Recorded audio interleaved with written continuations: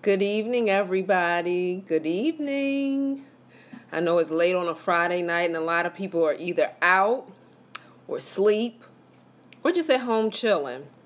This is my first live. I hope it'll let me save it so that I can share, but nevertheless, I know that it plays the playback for a little while because I've seen it in my newsfeed. But anyway, I just wanted to share something really quick tonight because today is June 30th and tomorrow is July the 1st, right?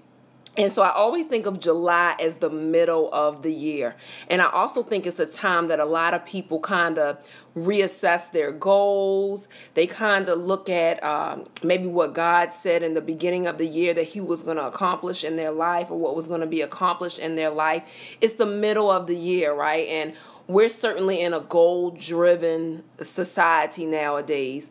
But I do think that the middle of anything is a time where kind of people reflect on their life. They think about what's going on, even if it's not the middle of the year. Maybe you're at an age where you're in the middle ages, for lack of better words. But, you may feel like you're mid-age and you begin looking over your life and wondering if you've accomplished all that you should accomplish, wondering if you're in the will of God.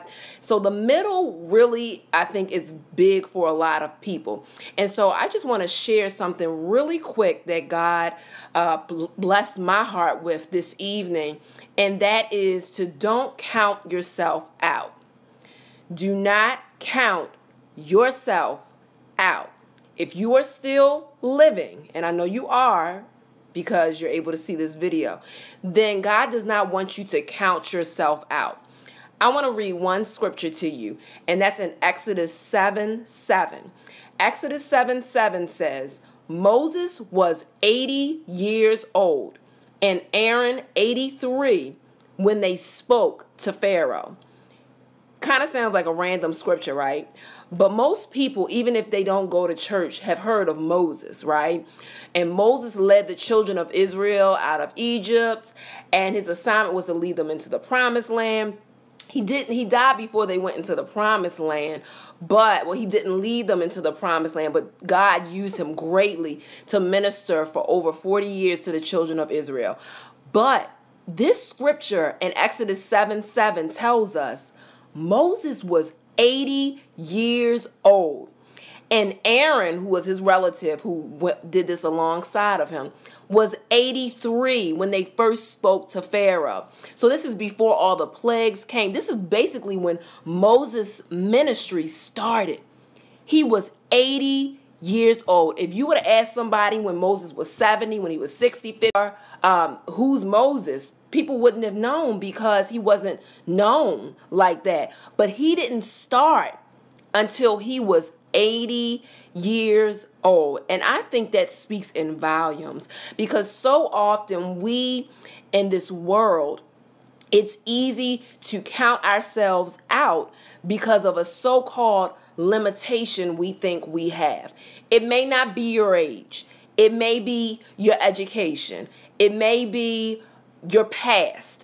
It could be many things. But how many of us have had thoughts that were excuses of why we can't do this or why we're not qualified or why we're not worthy to share this with this person or to teach or to preach or to minister to others, why I'm not qualified to write this book, why I shouldn't start this business, oh, I should have done this, I should have done that.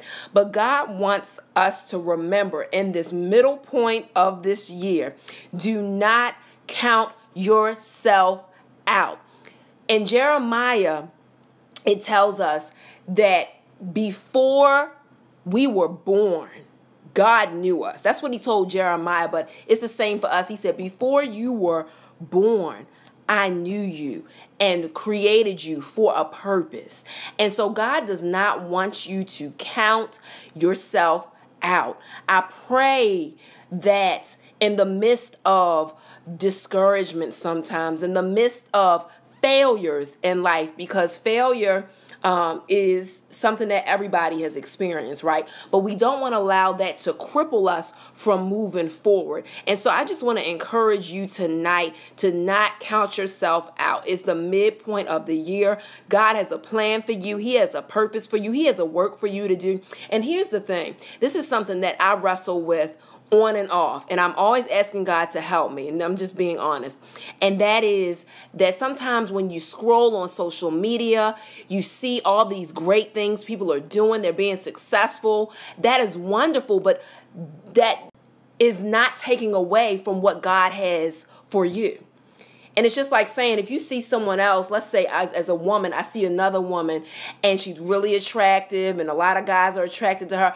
What she has doesn't take away from me. So I can celebrate what she has. I don't have to be jealous, but we're like in this day where we show all of the highlights of our lives and all that's going on well. And when we're at home and when it's just us and God by ourselves, it's so tempting to think those negative thoughts. Well, I can't do this because I'm not qualified. I can't do this because I'm not educated. I can't do this because of my age.